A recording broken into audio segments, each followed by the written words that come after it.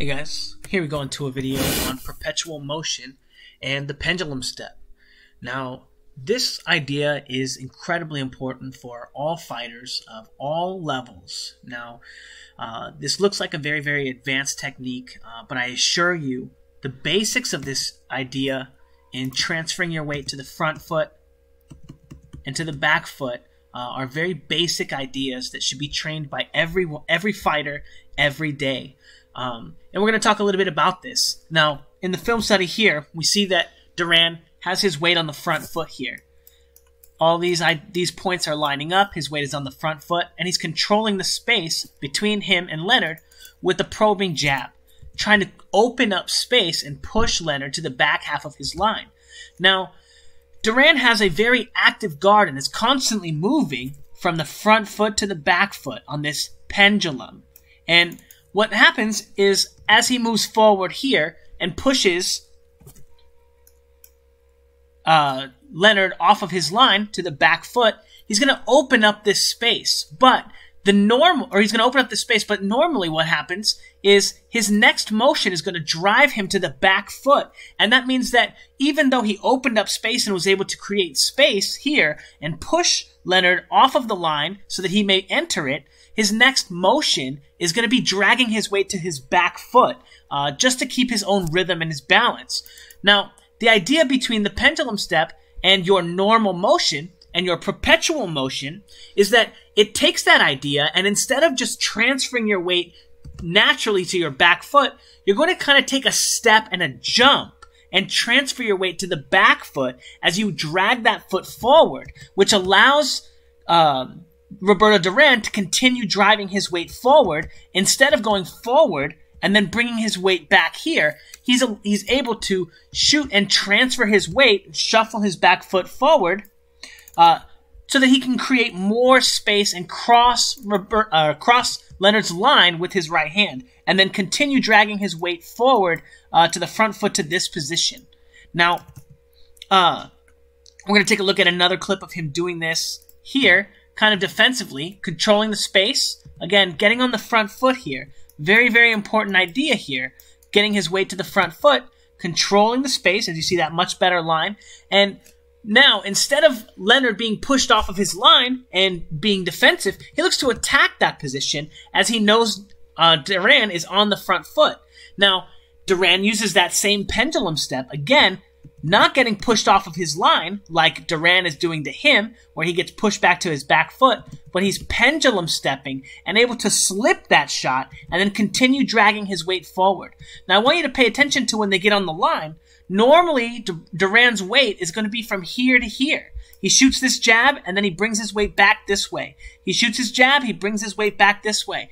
But by using the pendulum step and shifting and jumping off of his front foot and transferring his weight to his back foot, instead of only being able to go backwards after this, he's able to transfer his weight more forward. As you can see, instead of being limited to this position in the ring, he's able to get all the way over here, and allows him to, again, close the distance between his target and his fists. Now, here's another clip, actually, of Bernard Hopkins doing a very similar motion defensively. An excellent application of this, though, in spite of the fact that it's defensive.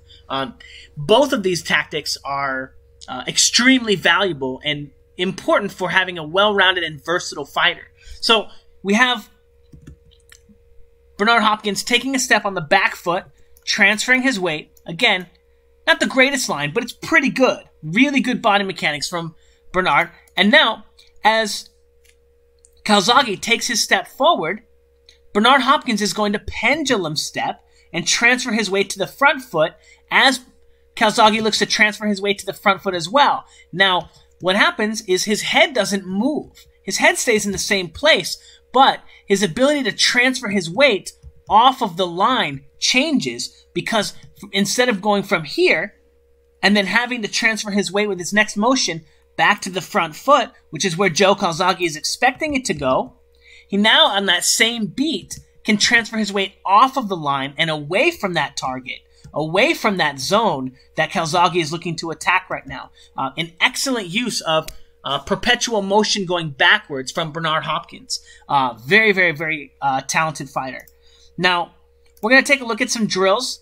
Now, I put these up on Patreon today. I'm starting a new annual membership. I think it's like $200 right now. I'm not sure what I'm going to do, but it's a whole year membership. I'm not sure if I'm going to lower the price or not, or do a holiday special or something. I'll see what I can do when I'm looking into it. Not the greatest advertising, to be talking about, oh, Michael on sale, check it out. And then, if it does or it doesn't, I don't know. Who knows? But anyway, we're going to be taking a look at me doing this drill to kind of teach you guys the pendulum step and how to drag your weight from the front foot to the back foot, or pendulum step forward or backwards. Now, again, the key motions here are getting your weight into your knee, okay? So you want to be bringing your head towards your knee and kind of doing a squat. Now, on your back foot, you're going to be kind of on the ball of your foot. It's not super important that you have a lot of weight here, though, because you're going to be jumping from here. You're going to be taking a jumping step from your heel, okay? This part is very important. If you try to do this on the ball of your foot, you're going to have a hard time ever learning how to do this move. So get the weight into your heel. You're going to jump from your heel, and my head is going to stay in a very neutral position. As you see, my head doesn't really move, and then I'm going to catch myself on my heel and allow my weight to sink down into this position. Again, heel, knee, head. Very, very, very important idea for learning to transfer your weight. Now, getting back to what I was saying earlier in the video about this being a very basic drill. This is a drill that everyone should be doing every single day in some form or another. Now, this is a very basic version of the drill, just learning the footwork and just learning the pattern and just getting the strength and the coordination to go from one leg to the other and go back and forth. And again, your head doesn't move. You jump up in the air, and then you bring your heel underneath your head to catch your weight. Okay? Very, very, very important. Now, one of the ways that you can practice this and layer this drill with some difficulty is on the heavy bag. So we're going to take a look at me doing it on the heavy bag. Now, this is me waiting for one of the coaches outside. They saw that I was recording, so they want to always watch me. But I'm at the boxing club in San Diego, if you guys are curious. And this coach here literally watched my whole 2-hour workout on the heavy bag, or an hour and a half or whatever. He just watched me the whole time. It was so annoying. But anyway, getting back to the drill, what I'm saying to do here is pick a target, okay? Now, this target on average is going to be the center line, okay? But it's actually going to be your opponent's line. Now, that's generally also, in my boxing theory, it's going to be your opponent's head, okay? And what you want to do is you want to pick that target. Generally, most bad fighters wind up always fighting on the center line.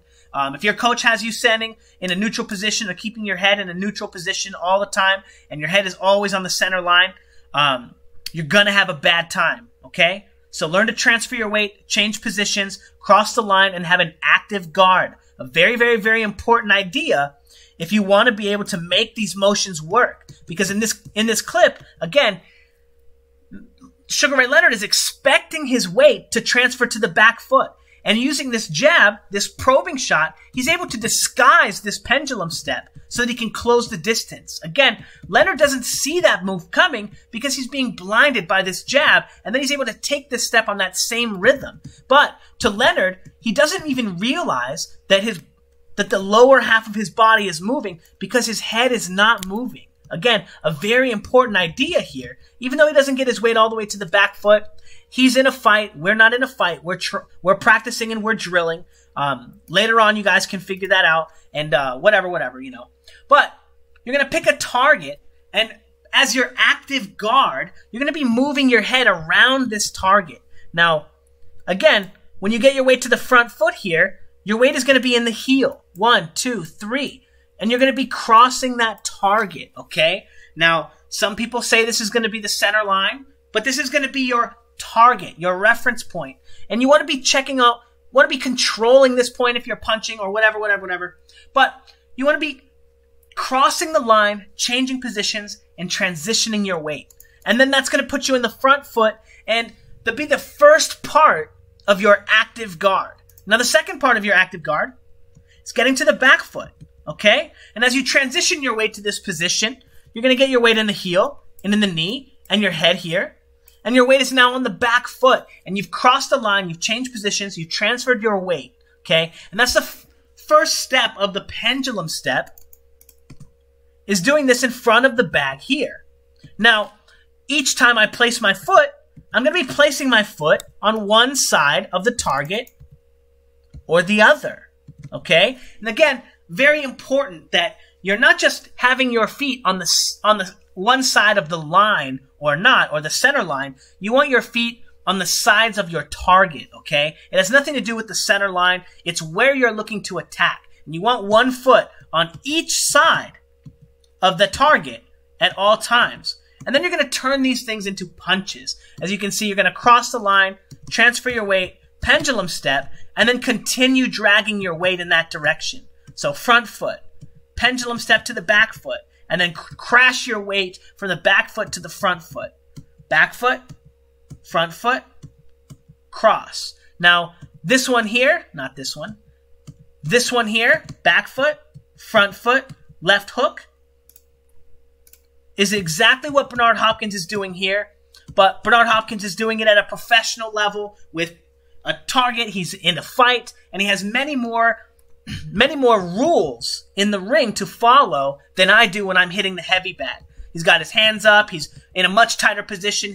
His pendulum step is much smaller. The amount of weight he's transitioning is much lighter. But what we're practicing is a striking drill, and we're just practicing blasting all of our weight into it.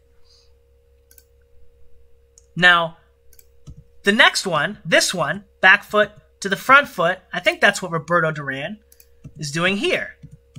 Front foot, back foot, into the right hand. Now, I'm throwing mine like a hook, or rather an overhand right, and Roberto Duran is throwing his as a straight right hand, but the ideas are the same. And this very, very key motion, the pendulum step, is essential to being a complete fighter. Again, these are not super difficult tactics. These are not impossible to learn. Just making sure that you have the proper body mechanics, you transfer your weight, cross the line, and change positions each time that you make a weight transition. And these ideas are very, very, very important. Now, again, if you want to learn more about these ideas, and I talk much more in depth about this video on my Patreon, many more clean ideas in a much more succinct fashion, but without Roberto Duran and Bernard Hopkins.